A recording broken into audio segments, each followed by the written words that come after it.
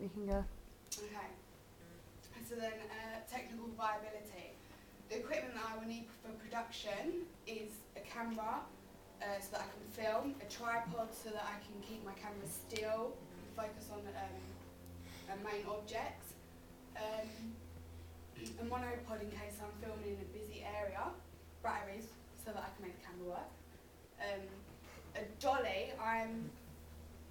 I put dolly, although I'm not sure that I'm going to use it, but just in case, so that I can move my camera along the street without picking it up and moving it constantly. This also don't make it bouncy. Tapes so that I can film my footage on them.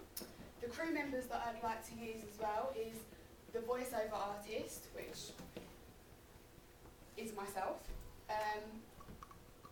The camera operator, Jessica Blaze. The sound operator, Kadeen Hall. Presenter myself and editor myself. All these people are easy to get in contact with and don't live far, so they can come along with me whenever I'm filming. The equipment that I'll need for post-production is the Mac laptop or computer so that I can edit my footage. Camera leads to upload the footage, and the iMovie program, again, so I can edit all my footage.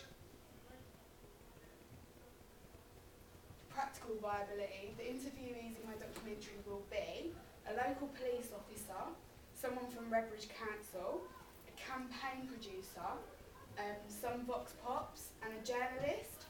These are not a set in stone because I have been contacting other contributors to be in it. Like I've got now, hopefully got 2 campaign producers. Vox pops again, I'm just going to go for about up to 25 max, just so I can get a good people's views and stuff. Yeah, and I've changed. I was going to Ilford Police Station. I've now changed it to Romford, as it's easier.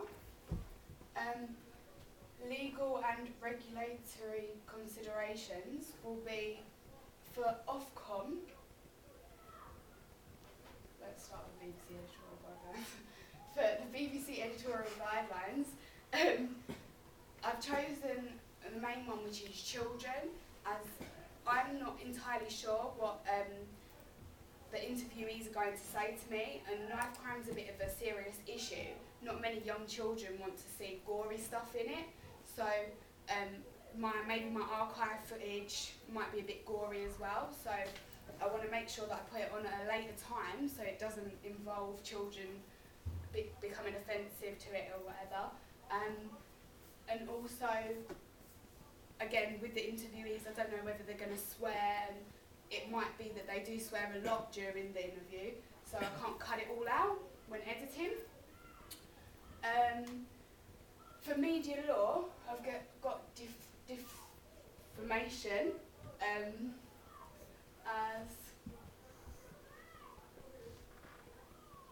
as I'm using people from different organisations, like I'm using hopefully a journalist from The Sun, the campaign producers, etc. If I criticise them in any way, it may lead to me becoming sued or prosecuted, etc. I may be fined.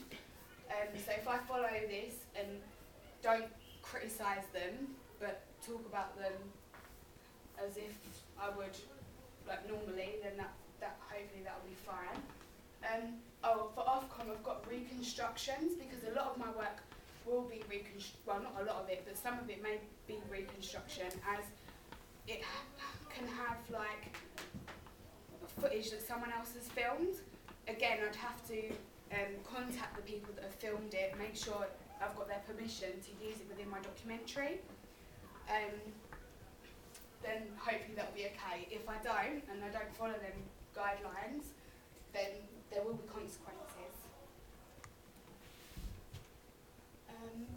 Okay, with the market, I looked at 3 different programs that not relate to my documentary, but have the same target audience and are very factual, like mine should be. So we've got Quitting Crime, This is very like documentary-like, so it's going to be very similar to mine. Although this one I don't think was that factual. So again, I want mine to be unique by having it very factual for people to understand how serious knife crime is. My boyfriend, the M15 hoaxer, or something like that, it involves a teenager and her boyfriend in a real life story. So he basically was trying to fake his the person he really is. This relates to mine as obviously because it's a true story, it's factual. And the girl in it was a teenager, and the guy came into the age range of 16 to 24. So again, that relates to my target audience. I've got the last one, The Only Way is Essex. The documentaries are very different, like mine and this documentary or programme are very different, although we've still got the same target audience, which is 16 to 4-year-olds. Although this is mine showing a negative side of not teenagers, but it's a negative issue, whereas this is showing a quite good issue, as it's about girls getting ready, going to a club, normal life. Again, it's very factual, as it's the way they live, although there is some of it's made up purely for the audience entertainment. Commercial viability. I wrote the top 5 expenses of making my documentary from the budget that I recently did. Was the voiceover artist, which obviously the amount's there, £1,148. The editors, which came to £900. The Final Cut software was £698.44.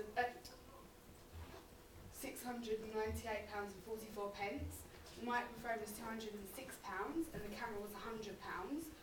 And they're all value in my documentary, as I'm going to need them all. Although, fortunately for me, I'm doing the voiceover artist, so that's cut down a lot. Editors, again, I'm editing.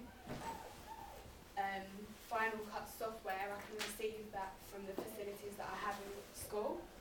Microphone, again, from the facilities that I can receive in school, and the camera as well. The editor's value to my documentary,